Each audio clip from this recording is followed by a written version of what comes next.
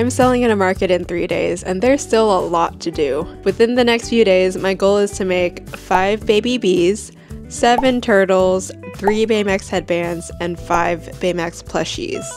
I also need to price some items, print some signs out, and also take care of some logistics. So if you want to see what market prep looks like a few days before a market, then keep on watching. And if you weren't aware, this video is part of a series I'm calling Crocheting Every Day Until Market Day. There are already 2 parts out, so I'll put those videos somewhere up here in the cards or in the description so that you can also check those out if you haven't already. Oh, and another thing, as promised, I said I was going to give you a final update on my Magic Mind journey after trying it out for 15 days. And overall, I really do like Magic Mind. I started feeling more productive after 4 consecutive days of Magic Mind. After 7 days, I could actually get away with having it every other day, or every 2 days, or just whenever I felt like I needed a little more push. If you want to try Magic Mind, I do have a link and code in the description that'll get you a discount. Feel free to check it out and see if it works for you. So it's currently 9:21 p.m. and I've been crocheting, I think, for the past 3-ish hours, and my progress is really disappointing. I've started out making some Baymax plushies. This is one of the originals I made. I did not write down the pattern for this, so I was kind of winging some of it. Kind of failed with this one. If you look closer, you'll see that the yarn snapped. Since then, I have finished this Baymax plushie, but honestly, I don't think it's as cute as the other one I made, but it's still cute. I'm really not happy with the fact that it took me this long to make a successful one, especially because we are so close to the market. And so to make myself feel better, I think I'm gonna move on to something else that's not crocheting. I do want to write the individual prices of my cousin Chris's products on the tags, so I think I'll do that now, just to de-stress.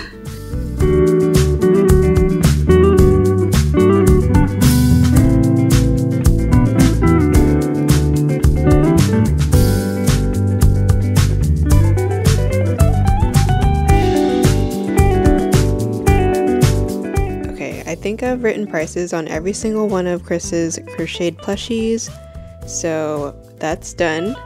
Now I think I'm gonna print out the sign that I'm gonna have right here. Alright, this is what the sign looks like. It has my Venmo QR code and then also the other types of payment I accept. And I thought that having a scan to pay QR code would just make it easier for some people, but I do also accept cash and card. Alright, that's the sign, and now let's print it.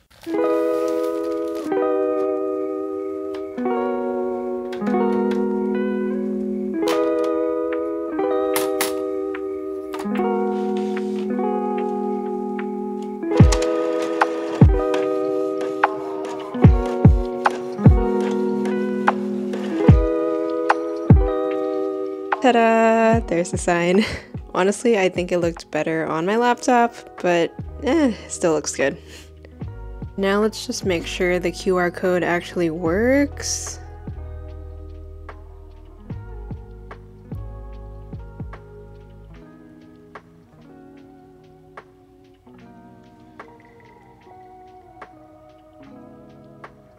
Okay, yeah, and it brought me to Venmo, and perfect. Okay, so I've added prices to some items, printed out my sign. Now I'm going to make sure I have a portable charger for my phone, because we're gonna be at the market from like, I wanna say 9 or 10 a.m. to 8 or 9 p.m. on both Saturday and Sunday, and I'm gonna be taking payments on my phone, so definitely need a portable charger to last the entire day.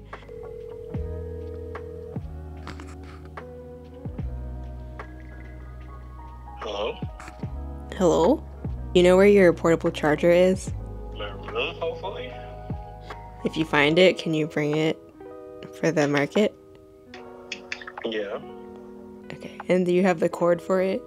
With the USB? I think so. Okay. You don't know where you put it? Oh, look. Okay. Okay, please look for it.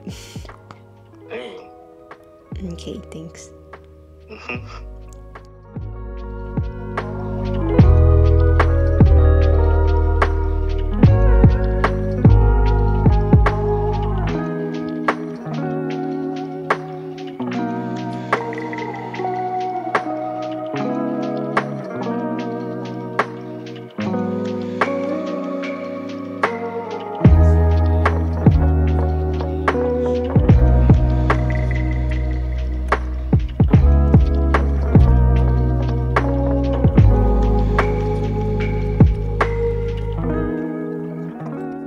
It's 7:30 p.m. the night before market day, and I'm starting to pack up some of my stuff. I also made 3 bees just before packing up. So I put the baby bees and the whales in here, and then I have this big storage bin of everything else. Also, say hello to my new portable charger. I got this at Target earlier today because my helper, Mr. Peachy Bits, was supposed to bring it, but he's feeling under the weather. So I told him to stay home this weekend so that he doesn't get me sick or anybody else sick.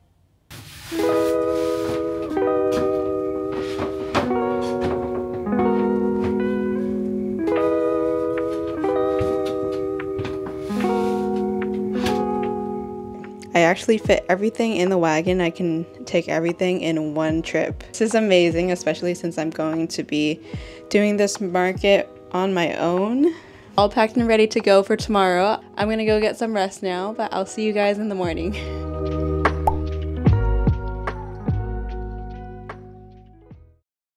Boy, has it been an eventful few weeks. The original market I was supposed to sell at got canceled. And not just canceled like this one time, but like the entire market at this one location was canceled. I was notified literally the day before the market, less than 24 hours before it was supposed to start. I was pretty bummed about this because I had advertised that I was going to be there in my videos and on social media. But then I was like, okay, let me sign up for another market with the same event organizer. So then I did, and this one was going to be at a really cool place. It was going to be outside of a warehouse that was converted into a like crafty handmade space. Inside the warehouse, different small businesses can rent out stalls so that they have a semi brick and mortar store. And yeah, I was really hyped for this one because I really resonate with the location that it was at. But unfortunately, that market was also canceled. And the crazy thing is, I was notified of this event cancellation with even shorter notice than the last one. I was told the night before the market, literally at 10:30 p.m. And I was told that the decision was made 2 days prior to me being notified. So I was a little confused by that. I was wondering, why didn't they tell me earlier? And why are they just telling me this now? So the reason the first market got canceled is that that location was getting too expensive to rent, and they had more regulations that made it really hard to continue having the events there. And for the second market, I was told that not enough vendors signed up for that event, and so it was canceled. Throughout the last few months, I feel like I've spent a lot of time and a lot of money on an event that hasn't even happened yet. So with the second market I was gonna do, I needed to bring everything, the table, tablecloth, everything. They were only supplying the booth space. And so I spent maybe $200 on getting a canopy and tablecloths and stuff. But as you know, the market was canceled, so I feel like I've spent a lot of money and also a lot of time creating all my plushies for a market that hasn't happened. At this point, I've gotten over it, and I'm trying to look on the brighter side because now I have a canopy for when I do need to sell outside with a canopy, and I guess this gives me more time to make more product. Alright, so that's been my life for the last few weeks, but fast forward to now. I just got accepted to sell at a market with a different event organizer, and that's going to be this Saturday in just a few days. I've already been to this location before, and I know that there are always a lot of people there, so I'm confident that this one won't be canceled. The only thing is, it's Sanrio themed, and because I signed up so late, I don't really have anything Sanrio themed. Also, I'm running out of white chenille yarn, and I feel like white is a color that a lot of Sanrio characters use. So I honestly don't know if I'll be able to make enough plushies for this weekend, but we're gonna get creative. We might go back to using acrylic yarn if I need to, but yeah, we're gonna just figure it out.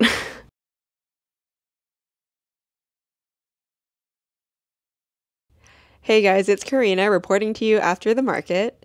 So an update on what I was able to make and also how the market went. In terms of Sanrio things that I was able to make, I only made one Hello Kitty, and that took a while, to be honest. Like I said, I was running out of white chenille yarn, so then I decided to try to make some plushies with acrylic yarn, and really all I was able to make were some feet. So I only had one Hello Kitty, and that one sold like within the first hour at the market. And that's a pretty good segue into how this market went. This market was actually my most successful market thus far. So after doing some calculating, my revenue for this market was $658, and this is a lot better, and I've come a long way from my first market where I made like $120 total. This is all just revenue, so I haven't subtracted the expenses and booth fees. So in my next video, I was thinking I would break down the details of this market and share tips on how I multiplied my revenue by almost like 5 times. So when that video is out, I'll link it somewhere here. But in the meantime, I want to thank you all for watching this video, and I hope to see you in the next one. Bye!